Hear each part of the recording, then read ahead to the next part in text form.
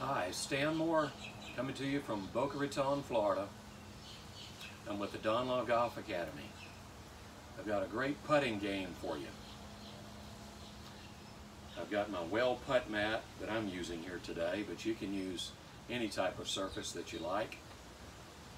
What we want to do is play this game, and this game can be played against yourself, or it's a great game to play with other family members. We are going to need some space, about 15 feet.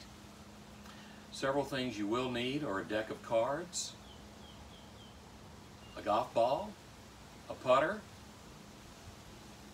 a notepad, and a pen.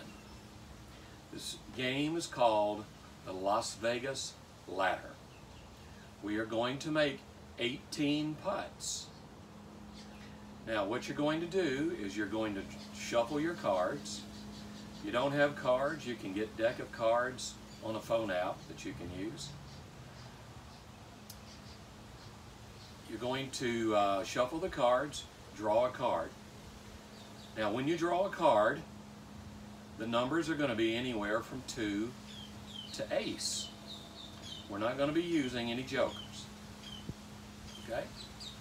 So an ace, you would putt from 14 feet. A king, you would putt from 13. A queen, you would putt from 12. A jack, you would putt from 11. And then you would go on down 10 to 2. So you're going to draw a card out of the deck. Whatever that number is, you will set up at that distance to your cup or your target that you're putting to, and you'll make your stroke. If you make the stroke, record it, write down the distance that you made the putt from. If you missed it, write missed. Then you choose another card. Whatever the number is on that card, that's where you're going to putt from. So you're going to make 18 of those putts. You're going to count the ones you make. How many out of 18 are you going to make? When you finish, you're then going to add up your total points, and then you're going to divide the total points by how many putts that you made.